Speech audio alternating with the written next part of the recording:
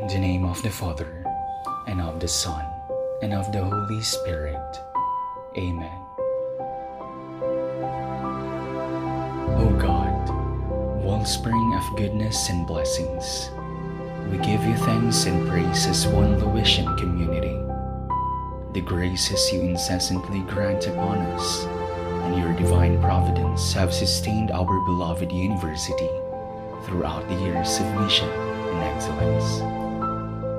Having been founded by the Congregation of the Immaculate Heart of Mary, we pray that you keep us committed and dedicated to our mission and identity, to serve the Church and the society as we become living witnesses to the gospel values proclaimed by Jesus.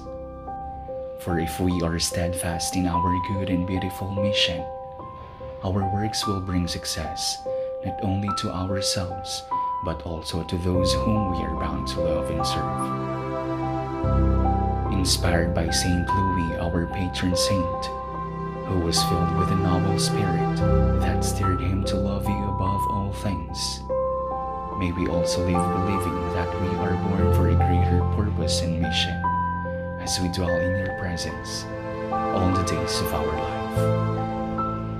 Grant all these supplications through the intercession of Mother Mary and through Christ our Lord. Amen. In the name of the Father, and of the Son, and of the Holy Spirit. Amen.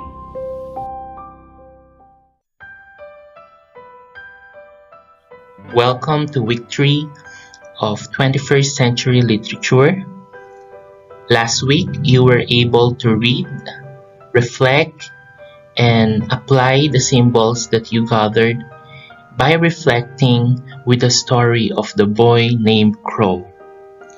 This week, we are to read the story of the folded earth. Love as a concept or an emotion or sometimes an illusion to others has never been easy to understand. That is why we are conducting another reading of a story this week to help us have insights about love. The mountains, the snow, or even the ocean will be reflected upon as symbols. But first, let us know something about the author.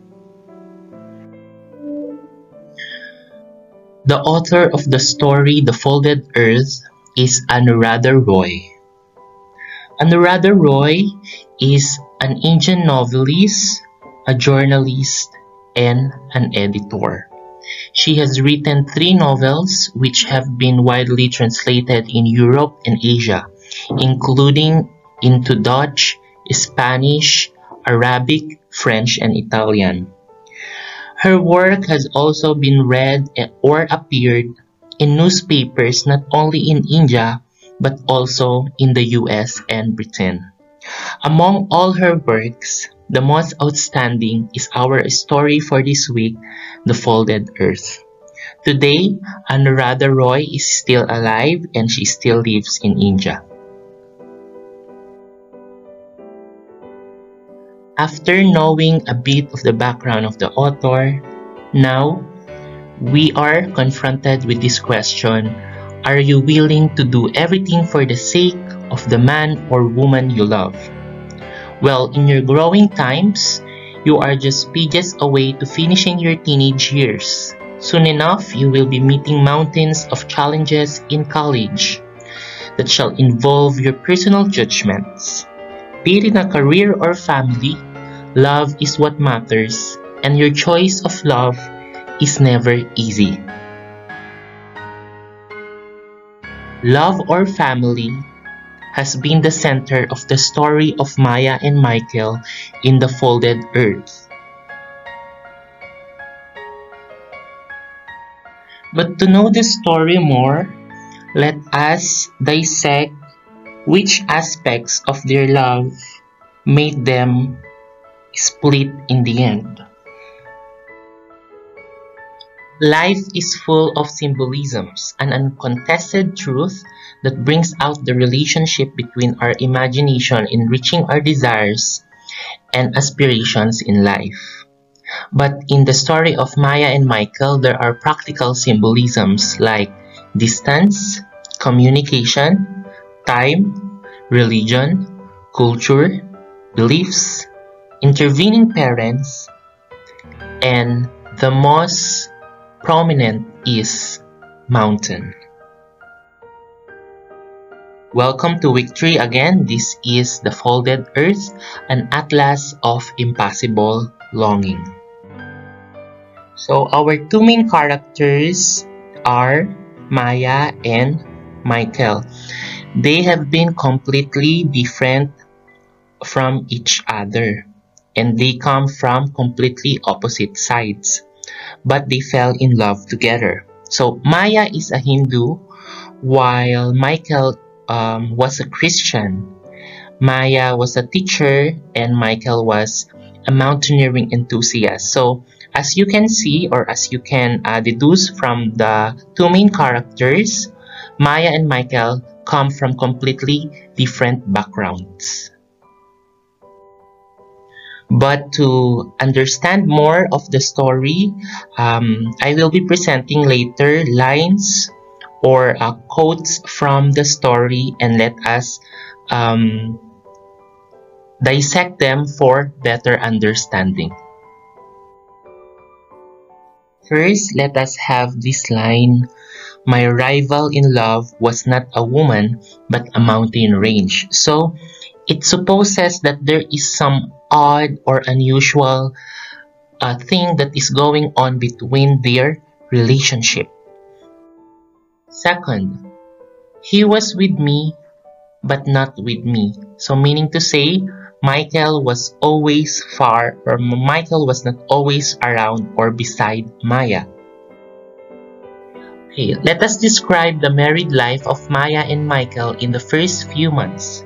In the first few months, of course, it's the honeymoon stage. They were happy. It was confusing, or it was exciting. But at the latter part, there was change in the relationship between Maya and Michael. And what does this change represent? Change represents Michael became more desperate in climbing mountains, which was opposed by Maya, apparently, as understood in the story. Now let's have this next line. "I knew from our student days together that Michael trekked and climbed. What I had not known was that his need for the mountains was as powerful as his need for me." So this line represents that the dilemma is not only on the side of Maya, but is also of Michael's, because Michael is also torn of his passion, which is to trek or mountaineering, and his love for Maya. So Maya and the mountain are both important in the life of Michael. Now we have been talking about the symbol of mountain, but in the story, the mountain that is present is called the Rupkund. So this is a mountain with a lake in the Himalayas. Until this day, it is frozen. A ranger stumbled in the place, so it was a serendipity discovery, and it became an enigma. Since then, there were about 600 travelers who died trying to reach the summit of the mountain. So this was the mountain that Michael tried to climb. So Michael planned to climb the Rupkund. This time, as is shown in the story, he had better equipment. He said he was timing it differently. He knew what to expect. "Even so, I felt a cloud of dread grow and darken as the day for his departure neared." The trek was not really difficult, a line from the story, so it is an indirect promise of coming back. So as we can take from the lines that were presented a while ago, Michael did it voluntarily in climbing the mountain. It was on his own recognizance to climb the mountain, and there was a dreading of passion and love between Maya and Michael in the story. So, since the story, if you already have read it, is an open-ended story, let us have the last part of it. The news came to me by way of my landlord, who had a telephone. They had found Michael's body after 3 days of searching. It was close to the lake. I was told he had almost made it out there when the landslides, rain, and the snowstorms came and separated Michael from the others with him. His body had a broken ankle, which was no doubt why he had not been able to move to a less exposed place, and the face was unrecognizable, burned black by the cold. So that is pretty much the encapsulation of the story of Maya and Michael. So right now, I will be letting you view an interview by Sir Harold of Maya and Michael, and they will tell us something more about their love story. Good day, ladies and gentlemen. Prepare yourself as we unfold the enigma and the story, the folded earth.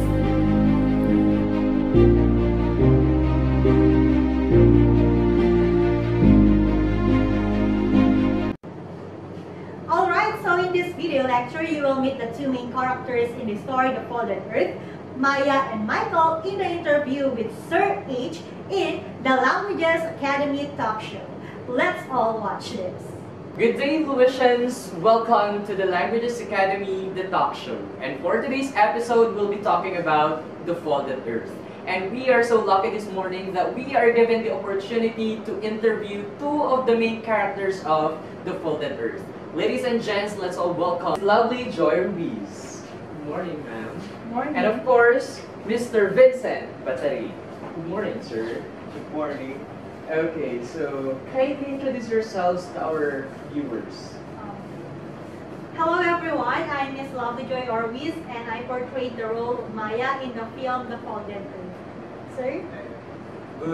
Good day to each and every one of you. I am Vincent Batari and I played Michael in the story of The Folded Earth, and we are the main characters of the story. Okay. Okay, now let's proceed to the question and answer portion. Let's start. Okay, I guess the question is addressed to Maya. Maya, why did you say my rival in love was not a woman but a mountain range?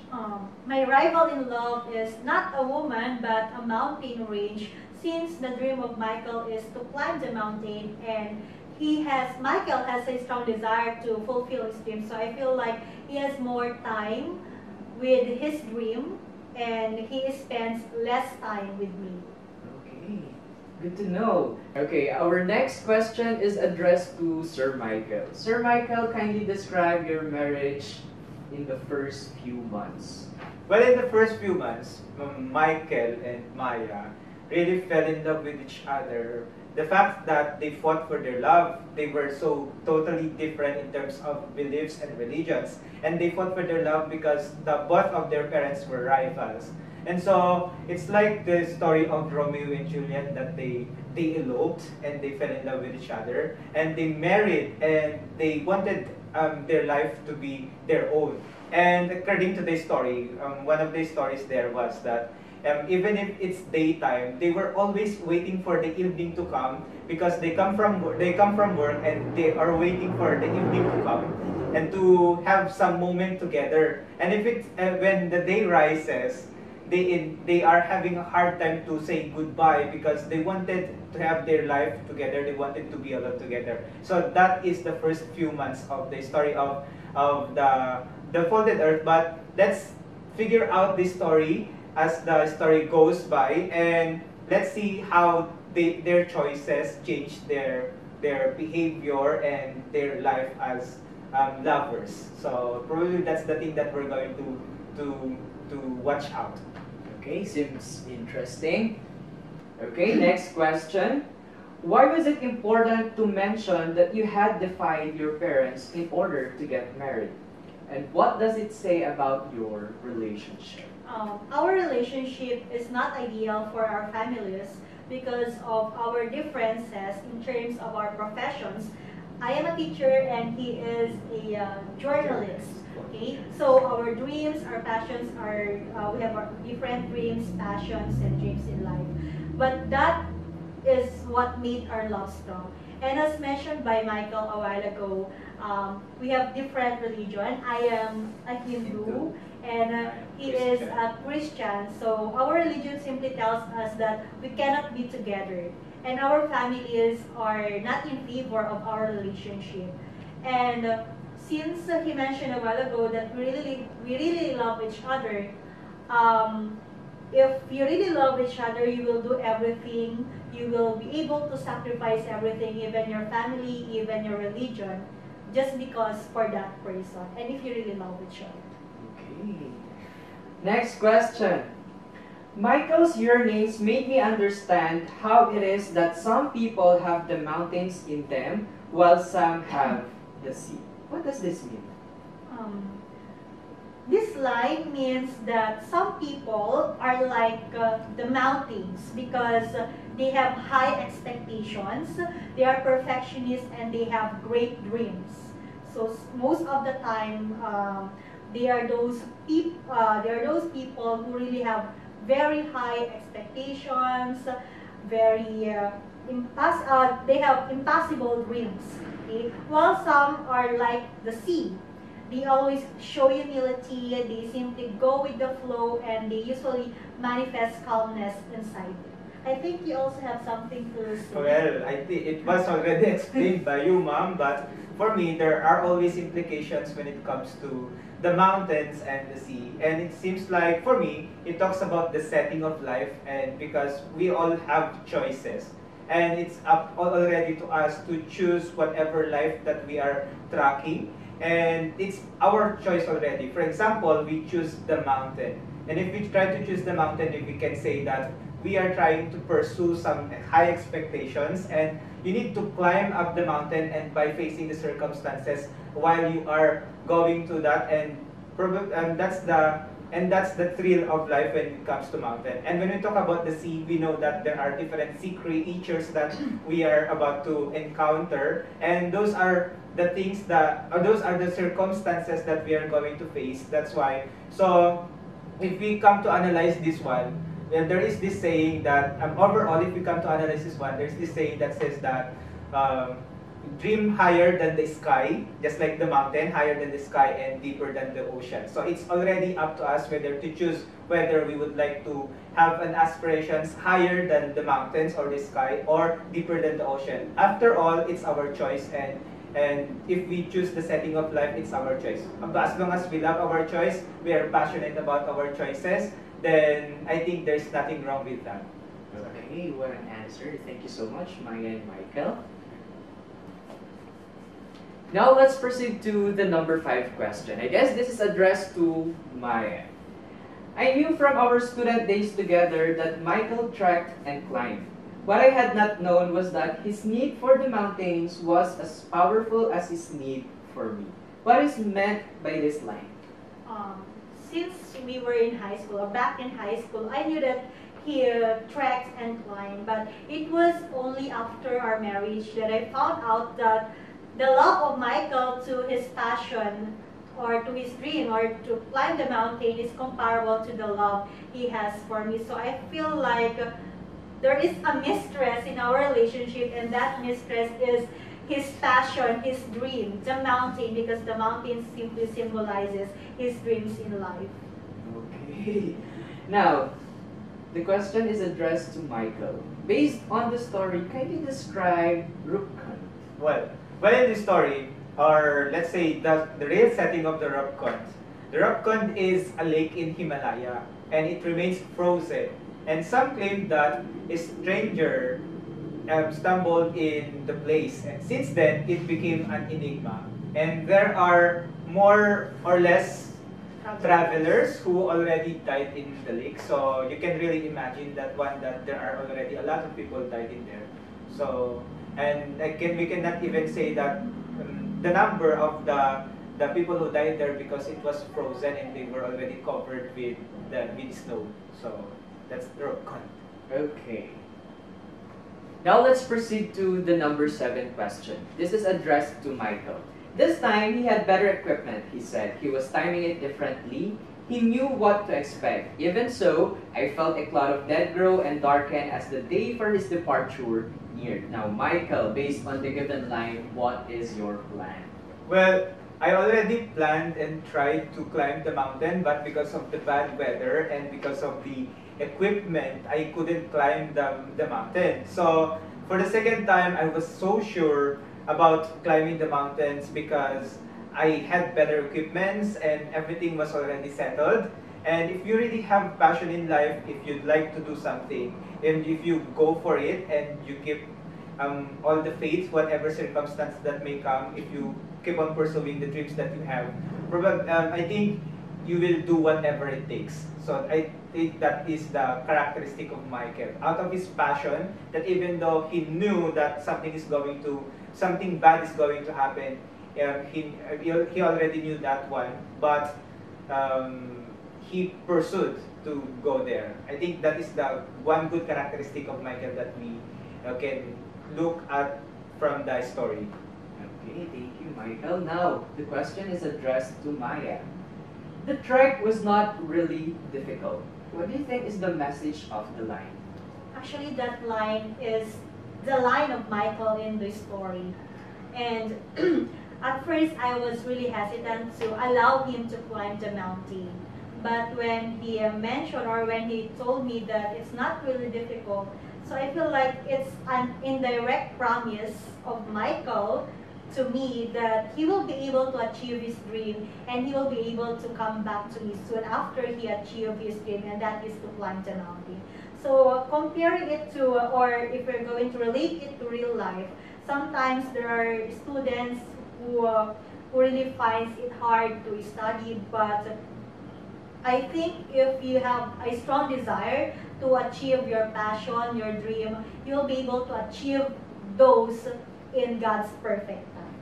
Okay, what a word, Maya. And now we are down to our last question. We keep on talking about mountain a while ago. Now the question is, what does the mountain symbolize? Is that question for me? Oh, any. Okay. Any of Well, them. for me, I think the mountains or the mountain symbolizes the passion of Michael because he pursued into it. He wanted it, and that was the passion of Michael. Although he was a journalist, but still he had this passion, and that is to climb the mountain. Even if because he knew it that ever since he was in high school, he already had this kind of love, and that is to climb the mountain. So I think that is the passion of Michael. On the other hand, I think also that it is the dream of Michael to climb the mountain. So it can be, we can also interpret that the mountain can also serve as the dream of Michael. And lastly, I think it's the choice. It's the choice of Michael because and he knew that something bad is going to happen to him, but he chose to have that kind of passion and because he wanted it. I think so. Those are the three. I think we have the passion, the dream, and the choice. Okay, thank you so much, Sir Michael. And there you have it, ladies and gentlemen. Now, we would like to thank our guests for today, of course, Miss Lovely as Maya and Mr. Vincent as Michael. Now, would you like to promote the movie? Oh, sure. Hello, Wishes. I'm inviting you to watch The Folded Earth, starring, of course, me, Miss Lovely Orwiz as Maya, and Vincent Bataring as Michael. Also starring Jinky Galiza, who else? Christine Taguba, Kurt Warren Kusap, Brian Mandela, and we also have Marvin. Yes, Marvin, right? Yes. Marvin. And directed by Mr. Dumlao, Mr. Darwin Dumlao, and Mr. Ariel Turingan. And this is our entry for the upcoming Metro Manila Film Festival this December 25. And I hope you guys are going to support this because this is not just only about the story of of a typical love life, okay? A typical love. It talks about choices in life, and I hope that you will learn a lot of things in this movie. Okay, thank you so much. So don't forget The Folded Earth, December 25, 2020. That's all for today. This is your Sir H, your host for today. See you on our next episode. Ako ang kasama, pero hanap mo siya. There you have it, Louisian Gems, the interview with Maya and Michael. Again, this story is all about Maya, a Hindu, and Michael, a Christian, who defied their parents for the sake of their relationship. At first, they are very happy in their relationship, but little by little, Maya realized that Michael has a great love to his passion that made her feel like climbing the mountain is a hindrance in their relationship. However, as a loving wife, Maya still supported Michael in his dream. Unfortunately, a news came to her by way of their landlord that a body was found near the lake. And we are not so sure if this body is Michael. So the story is open-ended. So now, here are the questions which I would like you to answer. How do you think Maya will move on after the disappearance of Michael? And why do people long to be somewhere else? And just to share you my thoughts about this story, well, in life, there are really moments wherein we have to choose between two options. Okay, so you have to choose wisely, since once you chose or press a button in your life, you cannot take it back anymore. So as young as you are, you have to be strategic enough on how you are going to achieve your dreams in life. Remember this, Louisian Gems. We may all be coming from the sea with a humble beginning, but life will always give us the chance and the courage to climb our dreams and reach the mountain of success. Okay, so that's all for today. I hope you learned something from me. Thank you, and God bless everyone.